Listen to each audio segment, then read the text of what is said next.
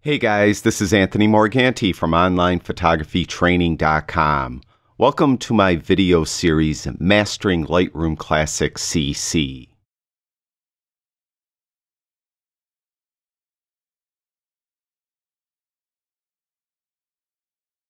In this video, we're going to take a close look at the book module that's found in Lightroom Classic CC. Now, you may have noticed I'm not in the book module at the moment. I'm in the library module.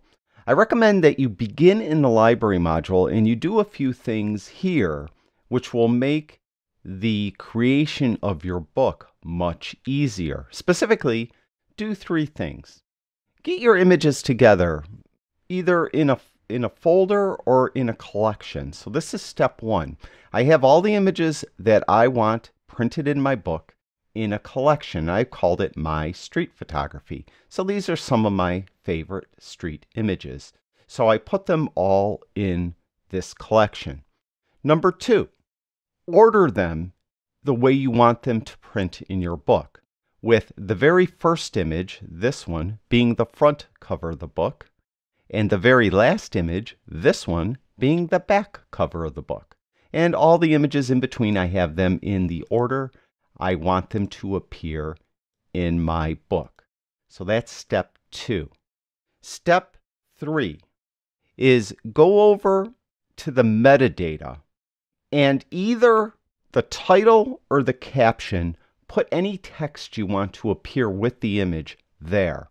So if you'd like, for in this case, it's a street photography book, and I think I want the city it was taken and the date it was taken put with the image. So in the title, I have Toronto, June 19th, 2015. That's when I took this image. So I did that with every image. Also, I happen to have captions here. You don't need both. I just happen to put the actual camera I used, lens, and the settings, 1/250th of a second, f4, all that stuff is right here. So I could do either or. I could either have the title, Toronto, June 19th, 2015, printed along with this image, or maybe I'll prefer the caption, Fujifilm X-T1, 23mm lens, 1/250th of a second, f4 at ISO 640. So do either or. It doesn't matter. I could easily have put Toronto, June 19, 2015 in the caption area. It doesn't matter. So that's the third thing you do.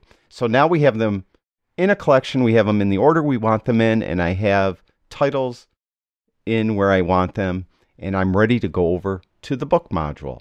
Now, when you click on the book module with your version of Lightroom Classic CC, it may auto-populate your book. So it may put all these images in order in your book.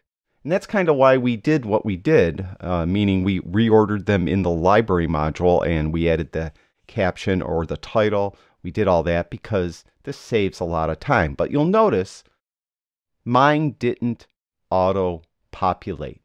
That's because I have a setting turned off. Now you need to go to the book preferences for the book settings. So go up to the top menu, book, then down to book preferences, and you can see that we have this little dialog box. Now we have really 3 or 4 things here. First of all is the default photo zoom. By default, I think it's going to be zoom to fill. So it's going to fill the entire page with your image, so it may crop out some of your image. Now, usually we don't want our images cropped, so we don't want the book module to crop away part of our image. So I prefer zoom to fit, so it's going to fit the entire image onto our page. Next here is the autofill option for start new books by autofilling. So if that was checked, as soon as I click on the book module, it would repopulate or populate my book with my images. I don't like it doing that, so I have that off. Now, fill text boxes with, and this is where I mentioned to either put the text in the title or in the caption. And you could now pick what you want. Do you want the title to appear with the image, or do you want the caption text to appear with the image? You also could just do filler text, which allows you to put your own text image to image. So one image you might type one thing, another image you'll type something else. So you could do that in the book module by doing filler text. Also, the other choice is the file name. So the actual file name, this is a Fujifilm image, so it's going to have the Fujifilm file name or whatever. So it's up to you. I'm going to go with that title metadata, so it's going to have the city and the date I took it. Constrain captions to this text safe area. Yes, I want that. I don't want my text to be outside of the text safe area because it may not print properly. So I want that. So those are the book preferences. Now we go over to the right-hand column and we have all these different options for our book. We'll start at the very top, book settings. We have a number of different types of books we could print. 3 of them use Blurb. Blurb is a company that prints books, and it's really nice. It's integrated in Lightroom. You could do all your book layout here, all your text and images, put the way you want it, and then down at the bottom you click this button, Send Book to Blurb, and then dialog boxes pop up allowing you to write your address information where you want the book shipped to and credit card info to pay for it. And it's all integrated very easily in Lightroom, and it works very well. So we have 3 different types of Blurb books. We have the photo book, which is a book that's mainly going to be images. A magazine. So if you're doing a magazine layout, you may prefer to use a magazine. Or a trade book. And a trade book is mainly a book that is mostly text, but there are images as well. So if you have a book that you've written and it has images to support the writing, you're probably going to want a trade book. On the other hand, if you have an image that is really just images and you have some text to support the images, you're probably going to want a photo book. And if you have a magazine, of course, you want a magazine. Now, there are 2 other choices, a PDF. This will just create a PDF on your computer that will be laid out like a book, or JPEG. And JPEG isn't going to be laid out like a book. It's just going to be all these images as individual JPEGs. And since I have 32 images, it's going to be 32 individual JPEGs. So you may not want that either. So we're going to go with the Blurb photo book. And when you pick the choice here, we have different sizes. And we have small square, which is 7 by 7, a portrait, which is 8 inches wide by 10 inches tall, a standard landscape, which is 10 inches wide by 8 inches tall, or these larger ones, a 13 by 11 landscape or a 12 by 12 square. Now, the size you pick will affect the price of your book. I'm going to go to a standard landscape. Of course, the bigger the book, the more it's going to cost. Now, the cover. Hardcover, which will be a hardcover book, and my cover, front and back cover images will be printed right on the cover. Or do we want a dust jacket? So it's going to have a blank cover, but it'll have a dust jacket with the images on it. Or do you want a soft cover? This, a 2, affects the price of the book. You can see that as it's laid out now, a hardcover image wrap book will run $40.99. A hardcover dust jacket book will run $39.99. And a softcover book runs $24.99. So for the sake of this demonstration, let's go with the hardcover image wrap book. Now, what type of paper do you want to use? We have several to choose from, and again, these will affect the price of your book. Premium lusters, what I usually like. It's got a little bit of a gloss to it, but not real glossy, and it's not matte either. So I prefer that. If you're doing a trade book, you'd probably prefer a matte book. It depends. Do you want just an uncoated book? Do you want Proline Pearl Photo? This really does make the images look nice, but you'll notice that is considerably more money. It went from $40.99 to $52.99. So I'm going to go with that premium luster. You also have some standard books. You also have a lay flat option, which costs $52.99. So you won't have binding that kind of encumbers the edges of your image that are near the binding. It'll be totally allow the book to lay flat, so your images will look a little better. Of course, that does cost more. So we're going to go with, let's just say the premium luster book, which is $40.99. Then the logo page. Now I'm going to double click on this, and you can see right here we have a Blurb logo. If you allow that Blurb logo to be printed, you'll save money. So it's $40.99 if I allow that Blurb logo to be printed. If I don't want that printed, you can see it jumped to $50.24, but it's not going to print. Now, if you're a professional and you're creating a book for a client, you may not want that Blurb logo. And hopefully your client is paying you a handsome fee for this book, so you're making a nice profit. On the other hand, if you're just doing this for yourself, or your own bookshelf, for your own coffee table, you may not mind having that Blurb logo printed there. So it's really up to you. I'm going to have it off, so we don't have that Blurb logo. So we have our choices here, and I'm printing this landscape hardcover book with premium luster paper without the logo, and it's a photo book, and it's going to run me $50.24. Now you'll notice we have this view now because I double clicked on that page that had the logo on it. We have three different views.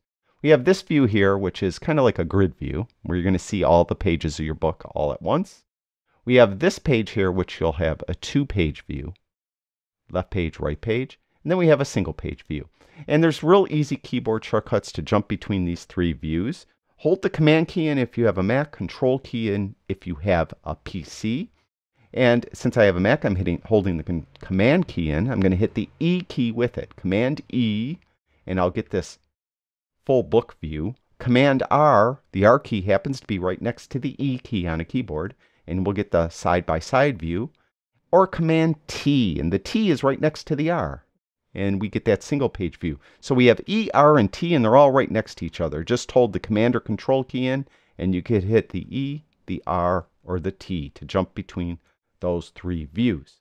So we're going to stay here. Now we want to lay out the book. I didn't have auto layout turned on, but we have it here. So I could just click this auto layout, and when I do that, you'll see that my book got populated. And you can see the covers look good. We have the back cover has that back cover image, and the front cover has the front cover image. And we'll zoom in. There's the back cover. It's on the left, but because this is the binding of the book. And this is the front cover image, and that's the way I want it. And you could see that it's laid out pretty good. It's not zoomed in. I didn't get anything cropped. It's the way I want it. But if I go back to grid view, there is an issue here. Look at this one. Cut off her head. Now, even though I had that fit option to fit my images, the preset it used, one photo per page, didn't use that. It had zoom to fit. So it zoomed in. So I have to modify my preset so that my images go on this book the way I want them to, because I don't want her head cut off or anything like that.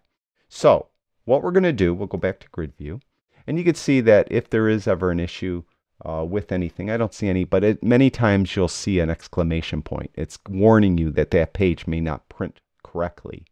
So what we're going to do is we're going to go right here where it says preset. Now, right now it's one photo per page. We're going to click there. We're going to edit the layout. So we get our book. We have the left-hand pages and the right-hand pages, and you could do them independently of one another. You could have it laid out the way you'd want. Now, I do want a fixed layout book, and I want one photo per page. So you have all these different layouts. I'm going to go with this one photo per page, and I want it to be fixed. One photo. You could do two photos. And then you have these, let's say you're going two photos. You have these different layouts per page. Two photos with text on the right, text on the left with the two photos, text on the bottom, no text, borders, and so on. So I want the one photo, right? And I want this one where it's going to go right to the edge. I don't want any border around it, although a vertical image will have a border because I'm going to go down here where it says zoom photos to fit. When you do zoom photos to fit, it won't crop your image. It's going to print the image so the entire image shows up. Now it does that on the covers automatically, but on everything else, you saw how that one lady had the puffy coat on, it cut off her head and her feet. So we don't want that. We want fit. And I'm going to match the long edges. That just makes it kind of line up a little better and look a little better, as you go from page to page. Add photo text. I want to add the text. I want to align it with photo. And I want to, no, we're going to keep align with photo off just to see, that if it, you'll see, it kind of just changes where it is on the image itself, and I'll explain as I go. And what text style do I want? Do you want to use the caption or the title?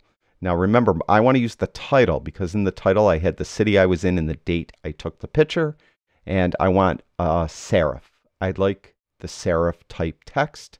You could change that later, but I'm going to go with title serif right there.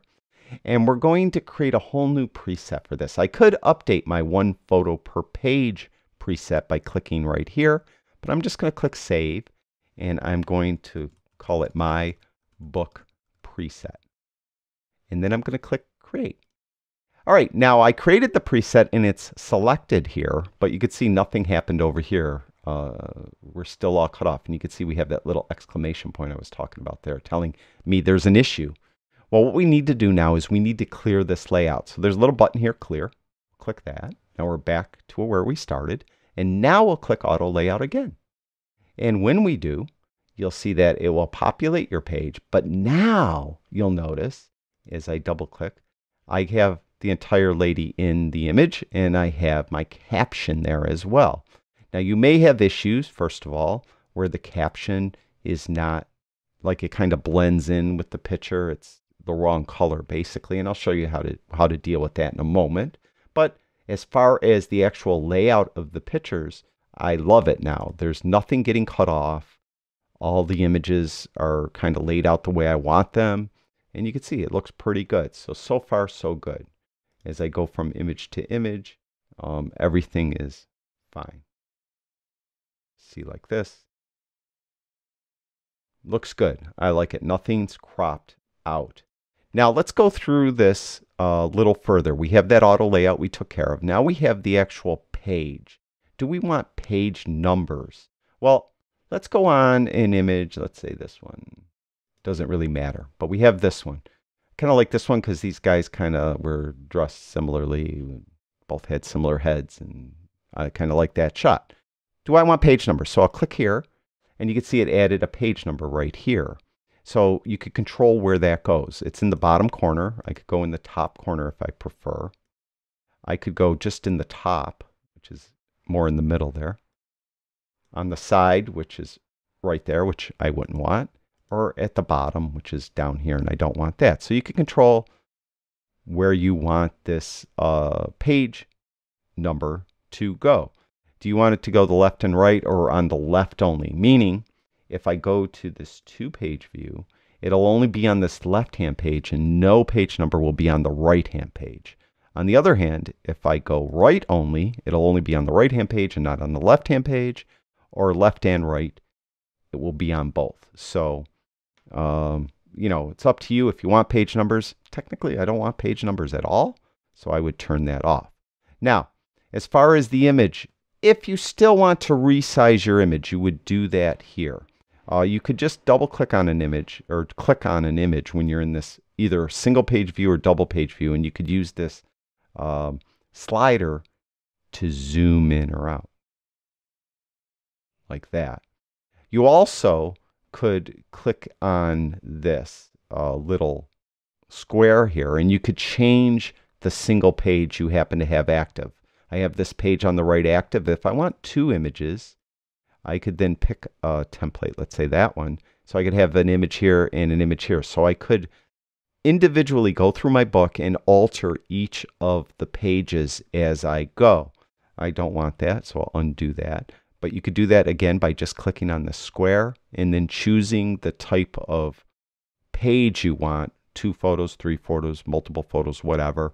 And then the samples will be down here, and you will pick one for your page. So you could maybe have, you know, different, you know, vary your book. Instead of 1 image on each page, you could have 2 on one page, 3 on another page, and so on, and go through your book that way. So you could modify your layout with that. You could add a new page. So if you decide, oh, I want to add 2 more pictures, you could add a whole page, or just add a blank page if you prefer.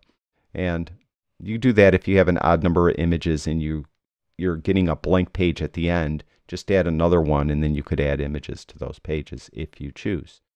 The next is the guides. These are things that aren't going to be printed. These are just help you better see what is going on with each page. If I turn it off, you can see these little squares right now, or they're the grid pattern. If I click the whole thing, all the guides are off, and you can see it's just blank pages. Page bleed. Since these images go right to the edge of the page, it'll overprint so that it makes sure that you don't have any white paper at all showing at those edges. So if you need to see that bleed area, make sure that's checked, and you'll see that bleed area. So that probably will not be printed. printer, a text safe area. You probably could barely see it, but there's barely a square going around these images. And that is where it's safe to put text, and the text will definitely print without a problem. If you go outside of that area, the text won't print or may not print properly. And you could turn those guides on and off. There's also other guides here that may not show on this specific single page template I'm using because there's templates with text and things like that, and a lot of these guides are for that. So you would just experiment with these and turn on or off anything you want. Again, it doesn't affect how your image is printed. The next is the actual cell itself. So we're on this cell, and I mentioned you could zoom in or zoom out all the way with this slider. But also, if you're clicked on the image, you could kind of zoom it out that way and give this padding around the image. You also could add a border, and the border color for the image itself, it's not showing on this specific template, but it isn't the whole thing. It's just going to be a border of the image itself. Let me see if I could find one that might show a border. Let's go here. Oops. Sorry. See if I can find a vertical image here. This one here. If I show a border, no, that one doesn't either. It just happens to be the template you're on and things like that. But that isn't this whole area, though. We'll get to that in a minute. So normally I don't want a border around my image, but if you pick a template that has borders, then you'd see the border I'm talking about. The photo text, if I click it off, you could see on this specific image that I'm clicked on, it's taking it away. Also, you could offset it. You can move it around. You could also align it with the photo. You could, let's see here, nothing active there. The actual page text itself, you could offset it. There, put it at the top or bottom, whatever. All that is controlled with this text section of this. You could also, I should mention, that you could here put what you want there. Like I have the title. Well, if this one image, if I want the caption there, Nikon D850 20-300 lens at 1, you know, all that, I could put that for this one image. It's not affecting all of them. It's only doing this one. But I'm going to go back to the title for that. Okay. And we'll turn that off. Oops, we want that on. Sorry. There we go. And now I mentioned that we could affect, like this isn't showing up very well because it's black and it's on like darker gray. So what you do is select all the text by clicking with your left mouse button and dragging across and selecting all the text. Then right here where it says character, click there. And I'm going to go with white. So we'll click white and then close this down. And you can see how now that one's white, this one stayed black. So I could go through these image by image and change the color of the text so it better shows through for that specific image. Now I'm not going to do it for this demonstration, but you could see what I'm talking about. There's several of these images that probably have text in it that would be better served to be a different color. So I could come in here, click there, and pick white. Also, you could affect the size of the text with that slider there. You could, the opacity of the text, whether you want the text to not be solid, you want it to kind of have some opacity to it there. You could just experiment with your text, you know, scrunch it in, push it out, baseline, push it up, push it down. Little things you could do, all with this type. And you also could change the text itself. Right now I'm using Adobe Garaman Pro. You could change this to, let's say, Garaman. You can see how the text changes. Gothic. Let's go back to the Adobe Garaman Pro. All right, and you could change, make it bold, italic. something like that. So you could change all your text attributes with this type section of the right hand panel. Now, the background itself, let's go to an image that better illustrates. Here. Sorry, through here. Here we go. This will be good. So, apply background globally. So this is going to happen to every image. If I have that clicked off, it'll only happen to the one image you're clicked on. So I want to apply it globally, so it does it to all the images. Now, do you have a graphic you want back here? Maybe you have some type of graphic that says, maybe you're doing a wedding book and you have a nice graphic that has going diagonally or something, the name of your studio, and it's very light, it's unobtrusive, and you want that as your background. You would drag that image right here, and then it will show up in the background behind all these images. On the other hand, you may prefer to just have a different color, like I want to do. Also, I should add, you could click this little drop down here, and you could see there's different types of graphics. Let's say I do want this this map one, like right there. Now you can see the map will show up behind there, how it will show up. Now I don't want that at all, so we're going to undo that. But I do want to change the color, so I'm going to go where it says graphic right here, and I'm going to click on this little, or I'm sorry, where it says background color. Actually, let me do that again. I didn't properly demonstrate that. Let's go back to travel and let's pick this map. And then you could do the opacity right here. You can see how it's making it darker or lighter behind there. Okay, so that's, probably a good thing to show. So we're going to go with that, with nothing there. Now, background color. I don't want white around the images, so I'm going to click this little checkbox to turn that on, and I'm going to go to this swatch, click on that, and I'm going to want a gray. I think I want maybe that gray, and you can see now because I have the apply background globally that it's doing it to every single image. So as I go through, it's all gray. And if I turn these guides off because they're kind of distracting, this is how it will print. Now this one here I messed with and I didn't fix it. The cell padding, I want that all the way out like that. And we'll go back to this. So you could see now, here, let's start at the beginning of my book.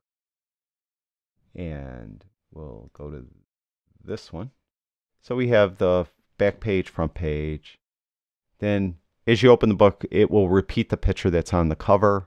Then we have the left picture, right picture, left picture, right picture, and so on. Now I could come through, I'd have to change some of this text color on some of these, but I do like the gray a little better. I could change that again down here. I could click on this swatch and maybe I want a little darker gray, kind of like that a little better. So I have it kind of set out. Different street photography images. And so far, so good. Now, one thing we should probably talk about is the actual cover itself. Now notice it didn't affect that here. That's because the covers are kind of independent of the book itself, so it didn't do any of the coloring there. But I do want to put a title there. So what we could do is we could go up to text, and we'll go to click on this image, and we'll click on photo text. And I want to add some page text to this image. So what we're going to do is, actually, I think if I turn this off, click there, and click, nope, we'll leave it right there. We'll take that off. We're going to add this page text. That's where I always get a little confused with text. I apologize. So we're going to go to the top. This is the top area. Street photography. And then I'm going to change this to something I kind of like. Bondi small caps. There we go. Got to select it all. Go to Bondi small caps. Like that. and I could change the offset where I want it, but I want it right there. And I'm going to make it a little bigger, like that. I think that's street photography. And then I'm going to go put it at the bottom, at the top. I think I like it right there. So you could then change this text, add text to the front, back of the image, whatever you like. You could go to the spine of the image and put text here as well. I am going to put, I think, my name. Oops.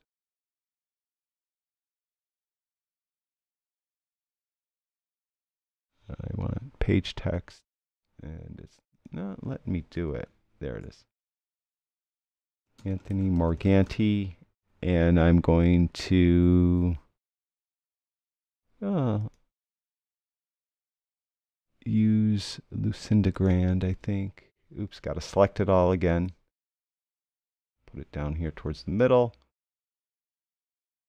Select it all. We are going to make it a little bigger. We are going to center it a little better. And I think that's good enough for this. Like that.